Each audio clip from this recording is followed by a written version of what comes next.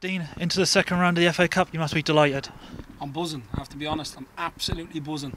Excuse the pun. Our supporters come up here today, the team, the togetherness, the players. How good were our players today? You know, all the elements against us. Full credit to Curzon. They had a real go when we went down to 10 men. But I thought our organisation was excellent. Laurie made saves when he had to.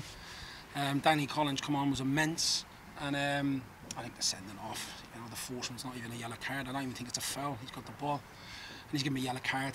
Yeah, look, it is what it is. And the second one is a yellow card all day long. But I think he could let it breathe a little bit. It was his first challenge. I think it was our first foul and he gave a yellow card. So that's down to Gaz, really, what he wants to do. But just on that red card, obviously it was Connor Stevens' debut today. He had an injury over the summer. He had a little loan spell. So it's sort of his first time back into football. Do you think there was just a bit of rustiness with the challenges at all, or the yellow cards? Or just... a yellow card, it's a clean tackle. I thought Connor was outstanding. I thought he was absolutely immense in his performance. Obviously he makes a slight error for the second, has a little nibble at him. The lad's rolling around the floor like he's got shot dead. You know what I mean? He's rolling around like someone's just shot him.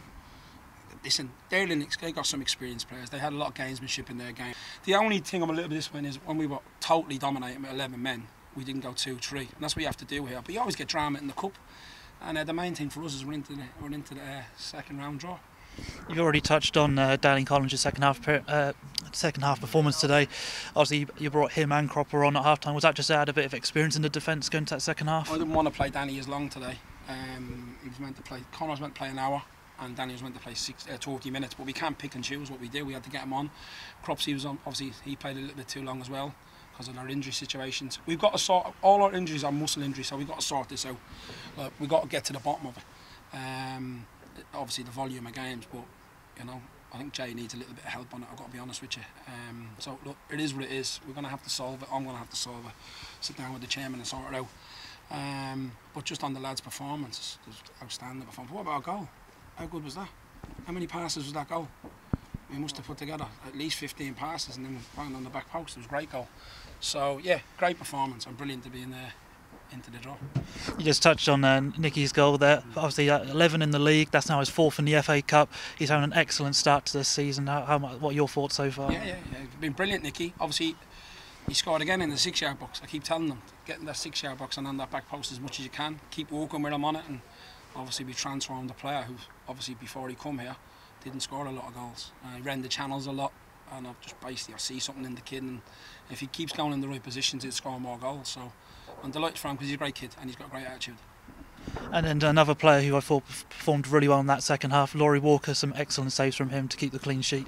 Yeah, look, he made a brilliant save from a volley, from a dipping volley, which was an unbelievable save. And to be fair to them, they put in some great crosses. His handling from Curzon was excellent, and he was one of the star players today. He's definitely stepped up to the plate. He's done that in the last 2 games, and that's what you need. It's the winter month. It's quite windy here today. It's wet. I thought our pitch played excellent. Full credit to the ground staff there. The pitch was outstanding, to be honest with you. And Laurie, yeah, great performance. His handling from crosses was really good. He relieved a lot of pressure from a few crosses. We had a little bit of luck with a couple of decisions that were given offside. They scored from, but if they're offside, they're offside. But I put that down to good defending. We obviously squeezed the box well. So yeah, look, great performance from Laurie. Great performance from everybody. Everybody that played a part. Everyone here, even the lads that didn't get on, the togetherness we've shown was outstanding.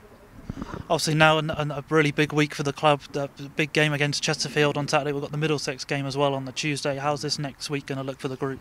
Yeah, the Middlesex game, we'll have to play some players in that game because they need some fitness, the ones that have been injured. So yeah, a busy week, really busy week, and a huge game next week. Obviously it's not a defining game or anything like that, but it's the games you want to be involved in. You know, when I first come to this football club, we were involved in relegation games.